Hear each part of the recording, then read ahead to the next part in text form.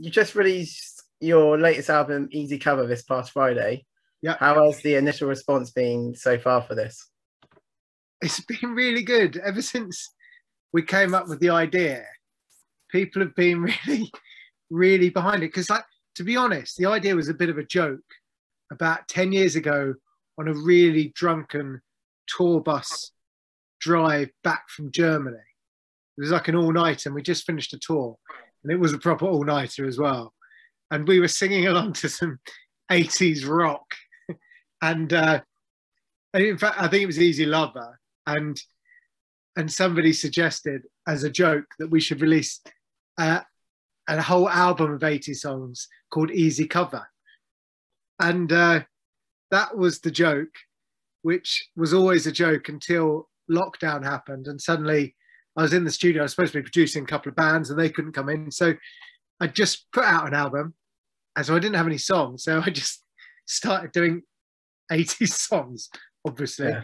And that's how it started. But the reaction's been, all the way through, has been really good. From me mentioning it to my manager in the beginning, to playing it to the guys when we first started demoing it, and to the reaction so far on. It's streaming way better than our last album did. So I'm not sure that says about my songwriting, but it's been really good. Oh, great. Ben? That sort of follows on to my next question, to be honest. It's now this album is a mixture of 80s covers and original inspired tracks. How much did the 80s inspire you to become the band you are today? The 80s, I was actually a 90s kid. That is where my love of music came from. I was like, Britpop changed my world and made me want to be in a band. But the 80s, I was really young in the 80s. So when I hear 80s, I get two sorts of nostalgia from 80s music. One, it reminds me of being a really young kid. And then two, in our 20s, early 20s, we went through this real long phase of going to 80s clubs, like Reflexes and things like that. Mainly because our drummer quite liked older women. That was the reason.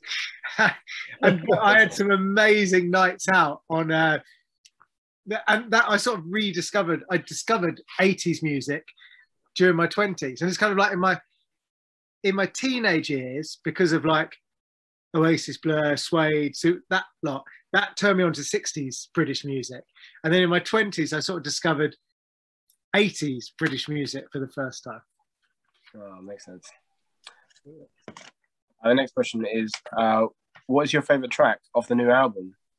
I just realised, guys, I know I'm whittering on. Is this just a really short piece? Do you want me to keep the question short, the answer shorter? No, it's going to be as long as you like, mate. Okay, right.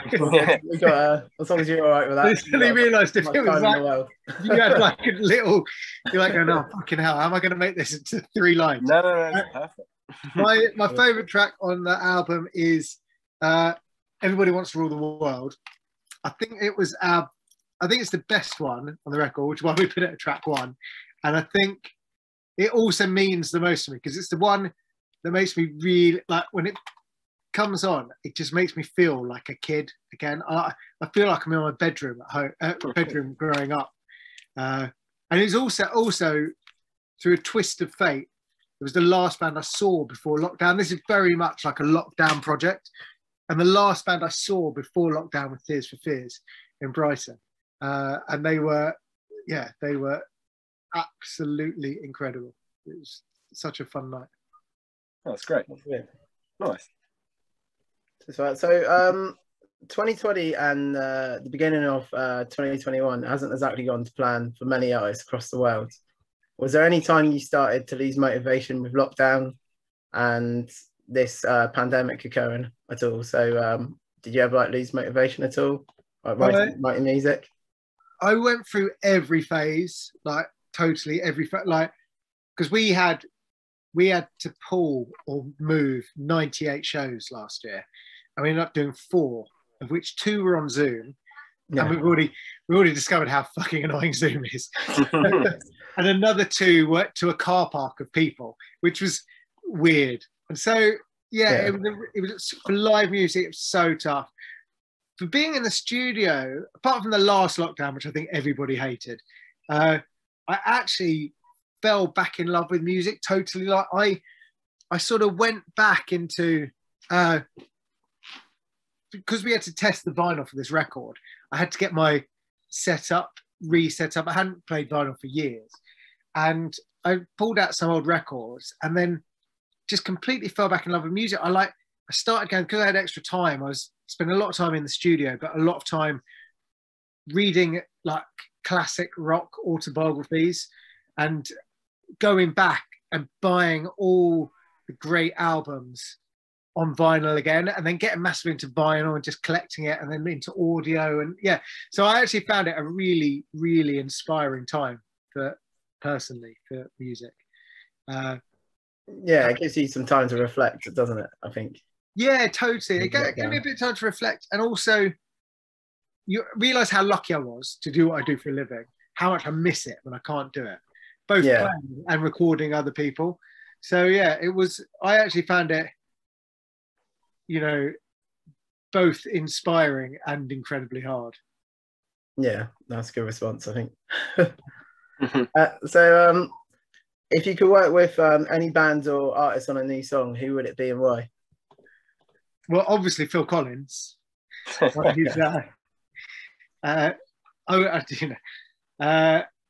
love to work with, I would definitely want to have Phil Collins. Paul McCartney, he's my favourite songwriter of all time. Brian Wilson, the greats. Modern day, I'm working with this band at the moment who they seem quite pop. They actually won the Little Mix BB. There was from Ultimate Rock magazine. Website, you probably weren't aware of a Little Mix TV show on last Saturday night before Christmas on BBC. I'm working with the band who won that. I think I do. My parents watched it, so yeah, good. Well, I've seen it on. The band who won it were actually quite like a rock, kind of a pop rock band. Awesome. And so I've been working with them at the moment. So I've been really enjoying that. They're called Since September, and brilliant. start putting stuff out very soon. Oh, awesome. And so Autumn 2021 will hopefully see Scouting for Girls touring once more. Is there any particular venue you are looking forward to playing in particular? We're doing loads of venues which we've never played before, which for there to be a venue in the UK that we haven't played is a miracle, because we've just toured so much. The ones I'm kind of looking forward to, there are there's some real classic ones like the Holmfirth Picture Dome, proper old classic, old school venues like Lincoln Engine Shed. Yeah. I'm trying to have a look at some of the. I think we'll be attending the Savanta one, Engine Rooms. The engine room should be amazing. I think that's it's a form of roller skating sort of. Yeah, I think it was. I'm actually, because I love that sort of history. My aim is, because this was actually supposed to be a little tour. Yeah. 6 months after our first tour in 2019, of places we've never been to before, like tiny little, like 400 to 800 cap. And then as the shows moved on, as we kept having to postpone them. Sorry, my wife's just come in. Sorry. Okay, perfect. I'm just telling you, those are for Freddie, don't eat them. Okay. This is rock and roll, boys. Literally, this is rock and roll. Right. The wife came in. She brought on me. She said, "These are for Freddie, not yours. Don't eat them."